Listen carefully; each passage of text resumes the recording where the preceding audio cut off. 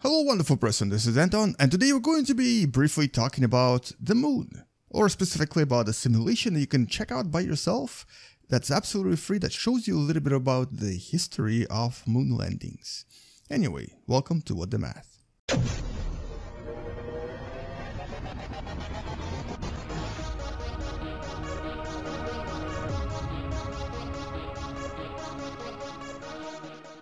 So there's this person by the name of Ian Webster who works at Genesis as an engineer, and he makes these incredible simulations. Specifically, this is the one we used before, Asterank, that basically grades and rates all of the asteroids in our solar system.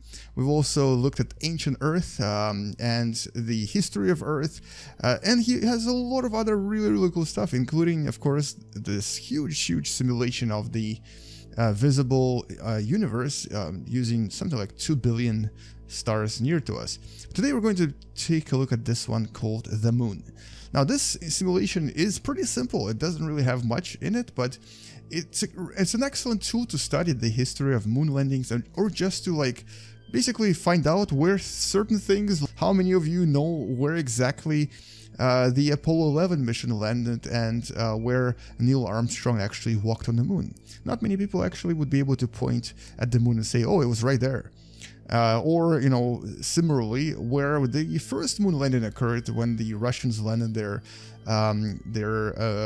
Luna 1 mission. So by opening controls here, we can just literally do that. So first of all, let me show you how many missions and how many landings there are in total currently. So if I actually accelerate time just a little bit and increase the year here we go. This is how many there are. There's actually quite a lot of satellites you can see orbiting around the moon, and all of those yellow points you see, that's the landings. As a matter of fact, there's quite a lot of them, and by pointing at them you can see each and single one of them, and then you might have to just go on Wikipedia or something just to look up more about each of them individually. And I kind of wish that there was a way to just click and go to those links directly, but I guess maybe he'll add it in one of the feature versions, especially if he's watching this video. Maybe you can just add the link by, you know, if I want to see what this is and I want to find out more about it, wouldn't it be cool if you just pointed at it, if you just pointed it, if you just point.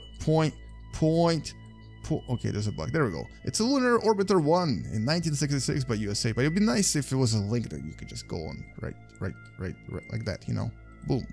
But instead we have to go on the Wikipedia and find out that this is what the Lunar Orbiter 1 was. But you know what? This is actually kind of a way to learn anyway, so you can basically just go and read about these missions by doing this. But anyway, let's just go back in time for a second. Now let's go through these years very slowly. So we're gonna look at the visible side of the moon, not at the dark side. And here up until the 60s, actually 59, there was nothing. And then in 1960, guess who landed on the moon first? Yeah, you probably guessed it correctly. The Russians came here.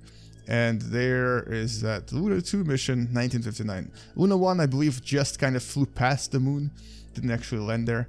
And you can check out the video I made several years ago about the Luna 1 and Luna 2 missions, where I tried to actually recreate them using Kerbal Space Program.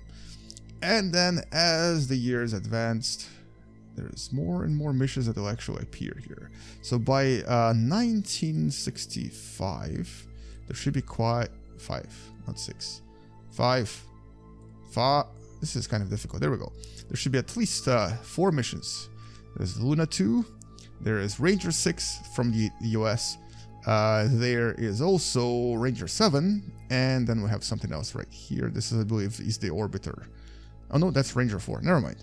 So quite a lot of various missions. And then as you advance this further, you'll discover that within the next 4 years, there was a huge explosion of lunar exploration. And basically there's a lot of landers here and there. Most of them are just either rover type machines or just simple landers that would just land and try to retrieve a sample and possibly even return back to Earth. A lot of these were either Ranger mission or Luna mission from the Soviet Union, and not a single one of them was man-based yet, until of course Apollo 11. This was the race to the moon that lasted until 1969. And so if we actually advance to 1969, there you go. You can now see the Apollo 11 mission, which I think it's somewhere in this little area. There it is, actually. Apollo 11, right next to the Surveyor 5 and Ranger 8. So this was the first mission where Neil Armstrong got to walk the moon and basically exclaim his famous expression about this being the first step and a huge step for humanity. You know what I'm talking about, right? Anyway, and then there was another mission here that I don't seem to know where it is. I think it was somewhere here. There's another Apollo mission that... oh, actually, we can do this. We can change this to human. Human only. Oh, there it is. Apollo 12 is right here. So this was the second landing. As you can see, it's actually quite far away from the first landing. And we can actually just advance to further years just to see all of the human missions. But just one thing I want to show you. So between 1971 and between present, you'll notice how there is very, very little advancement. So this right here in these like 5-6 years, this is when most lunar missions happened. So it's the, you know, era of excitement. People were super, super excited about the moon.